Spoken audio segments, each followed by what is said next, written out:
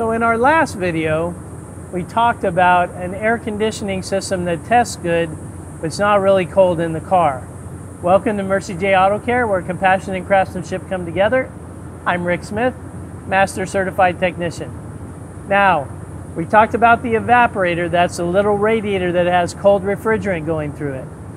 99% of the time when we diagnose a problem on an air conditioning, we're looking at something that's not making that evaporator cold, like the compressor or something like that. In this case, I'm looking at my evaporator temperature, and it's approximately 57 degrees right now. That's actually pretty good on a dual air conditioning system. I would look at more in the high 40s if it was a single air conditioning system. But here's the problem. It's 57 there. It's 61, 62 coming out the passenger side, which is not bad.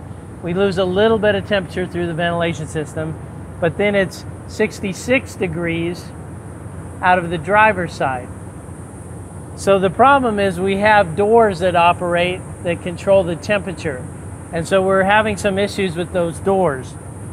The other thing is when I check the air volume coming out of the vents, out of the two sides, I have about 1,350 CFM, but out of the middles, I'm only having about 950 CFM. And the reason for that is it's directing some of the air down to my feet when it's not supposed to be. So we have a number of door problems in this car that is causing us not to be as cold as we should be. Also, we could have a similar situation like we had in the back, which is lint buildup on that evaporator. We can't see this one without major disassembly, but it's likely we have that as well.